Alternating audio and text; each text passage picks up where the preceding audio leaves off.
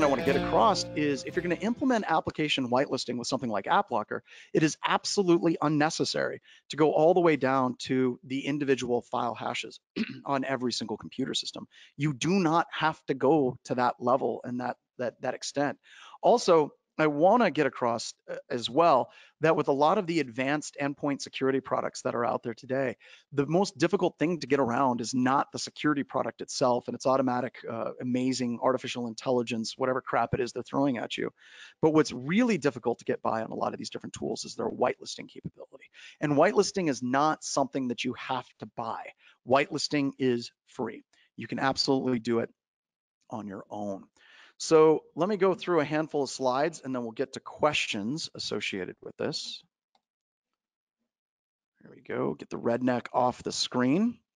All right, AppLocker bypasses. Yeah, a lot of the bypass techniques work, like run DLL 32 techniques, ISR evil grade, service exploits, .sct files.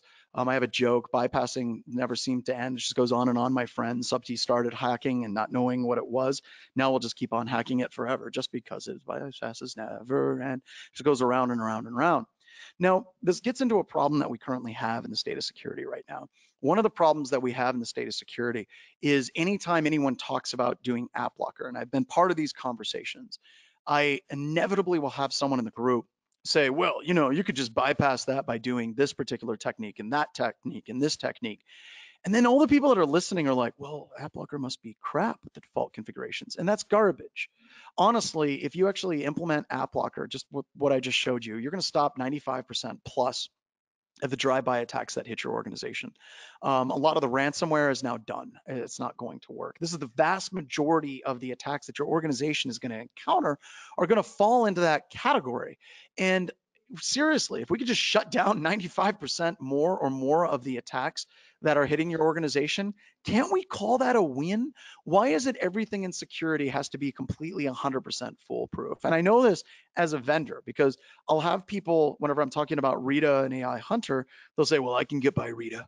If I have a backdoor that beacons once per week, your tool's not going to detect it. Okay, you win? I don't know how exactly we're supposed to take that. And I think we need to get away from everything is garbage, and if we can bypass it, it's crap. It's kind of like the old Saturday Night Live sketch, but it's Scottish, it's crap. There's a bad accent for you. And we need to actually get down to some more realistic security expectations. And right now, all of your organizations have Sysmon. Right now, all of your organizations have AppLocker, and it's free. And we can push it out and we can do it effectively, and it'll make an attacker's life that much more difficult. So some implementation principles before we actually try to jump into it. Start small. Start with your own security team. You could also start in audit mode. You aren't actually locking things down completely.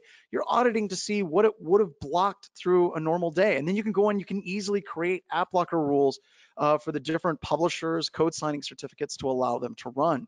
Roll it out stages. So start with your own security team and then roll it out to systems administrators or help desk, and then roll it out to the rest of the techie teams, maybe even developers as well.